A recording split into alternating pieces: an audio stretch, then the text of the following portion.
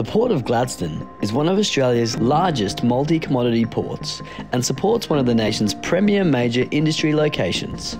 Our location places us within the iconic Great Barrier Reef's World Heritage Area, and as custodians of the waterways, we are committed to sustaining our environments as well as ensuring efficient and effective port services. One of the projects underpinning the longevity of our operations and the sustainability of the environment in which we operate is the Sustainable Sediment Management Project. Aligning to the Commonwealth and the state government's Reef 2050 long-term sustainability plan. This project aims to provide a better understanding of the sediment that exists and moves within the Port of Gladstone.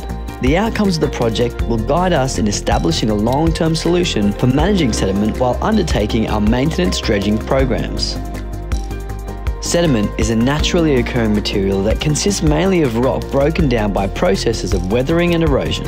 In our port, sediment is primarily moved by tides, wind and waves. The sediment settles in deep and/or quiet areas, like our shipping channels.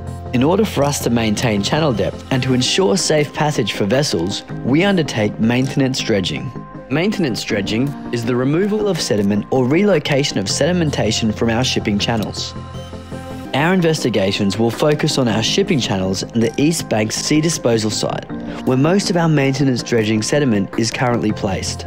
We have been working with specialists to identify possible management options for the sediment found within our shipping channels. These include options to avoid and reduce maintenance dredging and beneficially reuse dredged sediments. We will engage and collaborate with a diverse group of stakeholders to consider and determine the feasibility of each of these options. This is a vital step to ensure we understand what our stakeholders value, what impacts each options may have, and what options may be viable for more detailed feasibility studies. This process will guide us towards long-term solutions for managing maintenance dredging sediment that is sustainable for the Port of Gladstone and the World Heritage environment that surrounds us.